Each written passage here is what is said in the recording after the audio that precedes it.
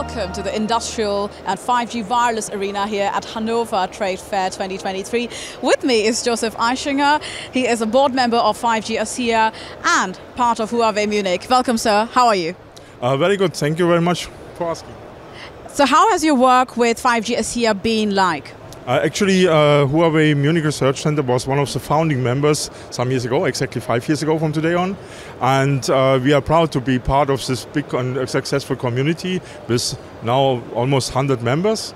And our interest is really to understand and to learn what is the need of the OT, of the industrial manufacturing guys regarding wireless communication, in particular 5G for sure.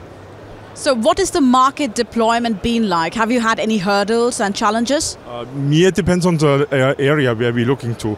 In China, the market is really fast growing with 4,000 sites and 4,000 campus as networks actually. In Europe, it's a bit slower. In Germany, we have fortunately this kind of special frequency license for industries. So what holds for the future of Huawei Munich? What is in store?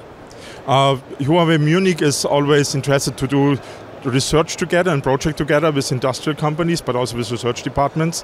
And we are hoping to develop 5G more and more with, until the 6G is coming in 10 years maybe. Great, so the future looks bright and fast because 6G is coming around. Thank you so much for talking with us. Thank you very much.